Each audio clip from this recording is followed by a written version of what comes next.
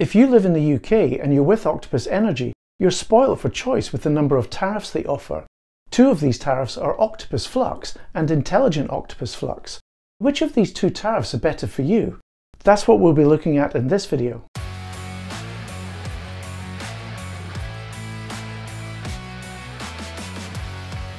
Hi, I'm Gary and welcome back to my channel, Gary Does Solar.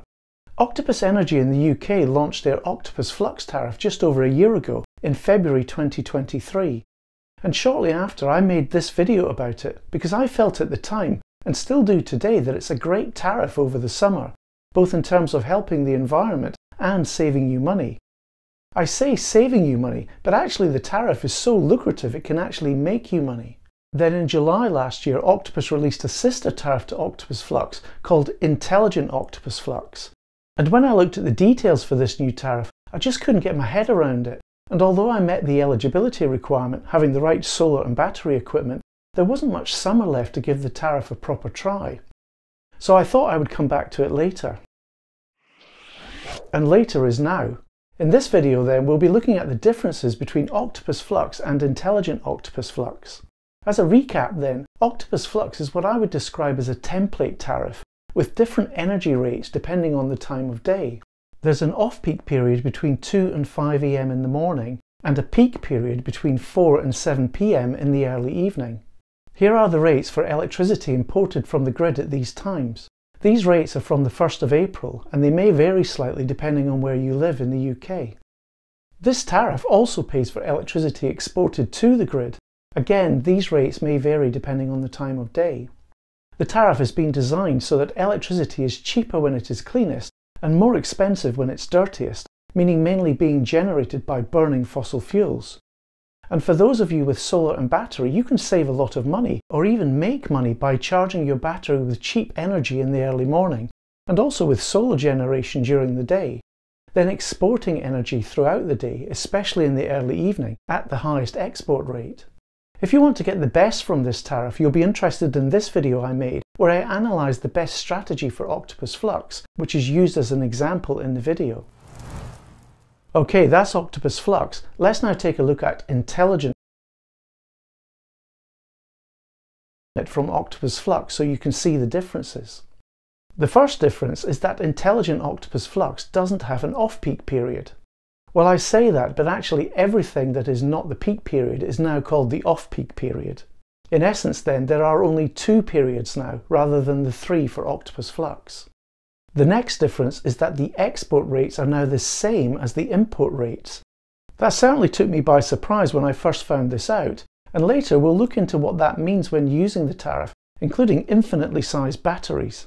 The next difference is that the rates are slightly lower than for Octopus Flux.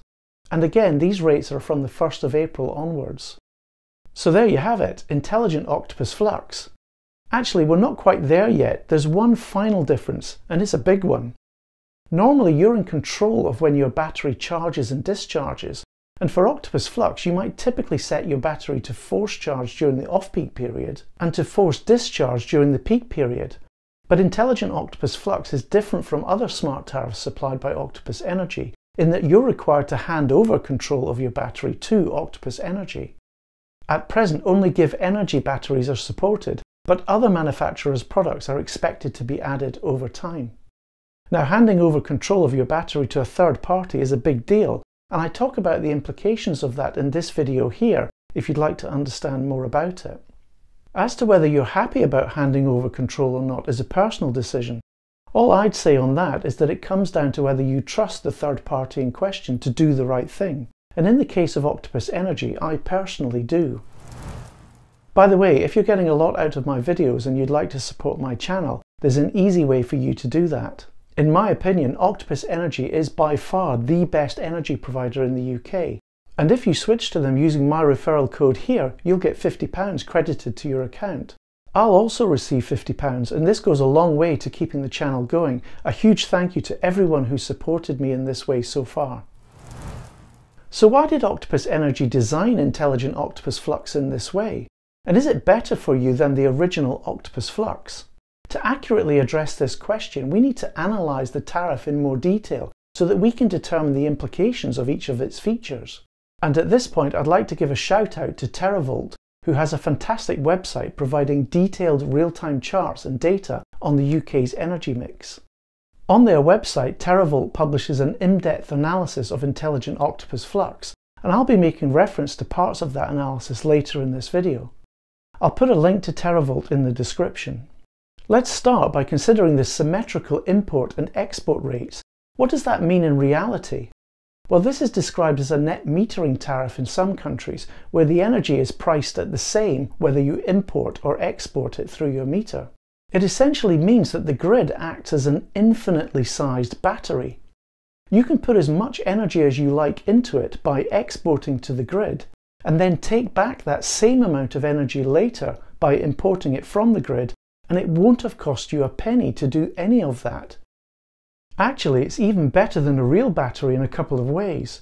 First, when you put energy into a real battery, you lose about 10% of that energy when you take it back out again through conversion losses. With a grid battery, there are no conversion losses.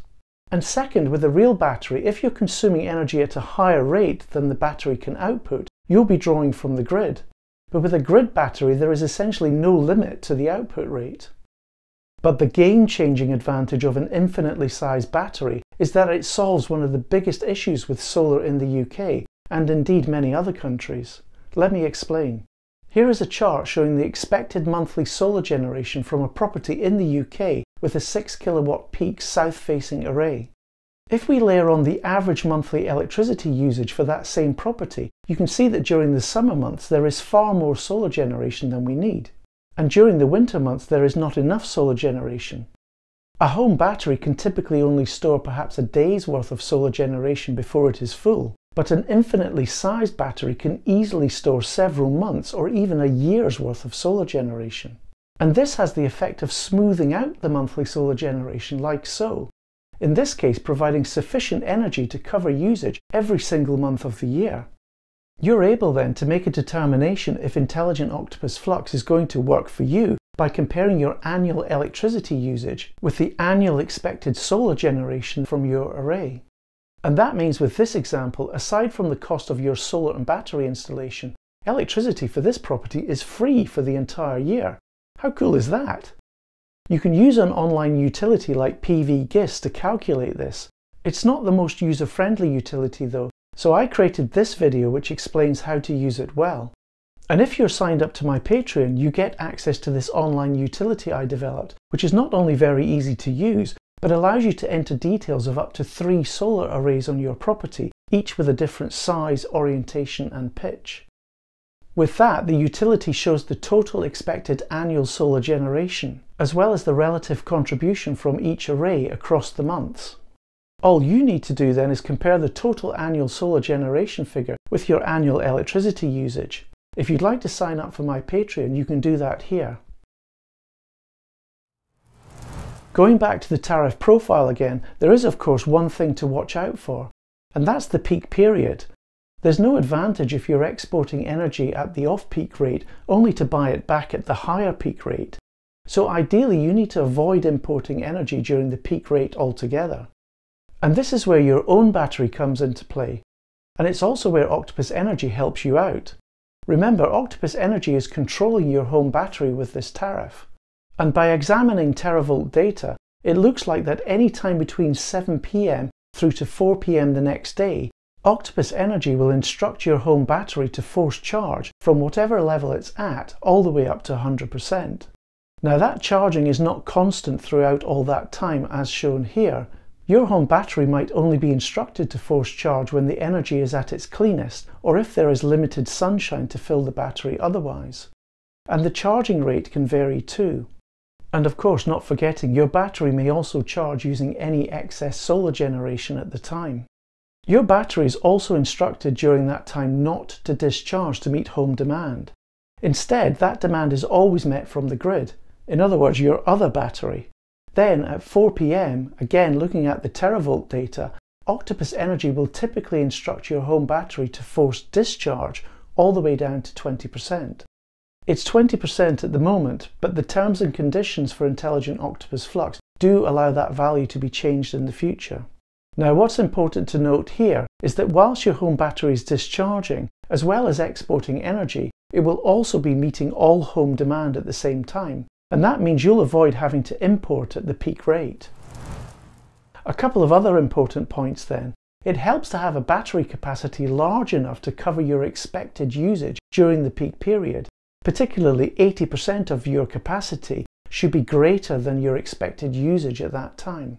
And be careful that you're not drawing more power than your home battery can output during the peak period. If your home draws more power than your home battery's discharge rate, you'll be importing the extra from the grid at the peak rate. Now, it might seem counterintuitive to have a large battery when you're on this tariff, as it already provides you with an infinitely large battery, but actually it doesn't hurt. And that's because Octopus Energy will be paying you the difference between the peak export rate and the off-peak import rate, an arbitrage if you like, and this is currently around 7 pence per kilowatt hour, less 10% to account for conversion losses. Not bad. In closing then, a few thoughts on Intelligent Octopus Flux. Why did Octopus Energy launch this tariff when Octopus Flux was already a great tariff? A couple of reasons maybe. It's more suitable for the mass market, as there's no manual control required. Octopus does it all for you. And if you think about it, the tariff enables Octopus Energy to manage a large-scale virtual power plant. Check out my battery video here to understand more about VPPs. Now, when's the best time to switch to Intelligent Octopus Flux? It's actually now, as we head towards the summer. This allows your energy account to build up enough of a buffer to get you through the winter. And does this tariff still make sense if you have an EV, or if you have a heat pump, or both? I think it might if you have a very large array, but again only if your annual consumption is less than your expected annual solar generation. So you'd need to include your expected EV charging and your heat pump energy requirement into your annual consumption figures. I'll be further developing my utilities on Patreon to provide an annual view shortly, but in the meantime I know that Tim on Tim and Kat's Greenwalk channel has just released a video that compares a range of Octopus tariffs, including Flux, Intelligent Flux, Go and Intelligent Go, over a full year. And finally, a big thank you again to Terravolt for all the analysis that they provided. Please don't forget to like and subscribe, and I'll see you very soon.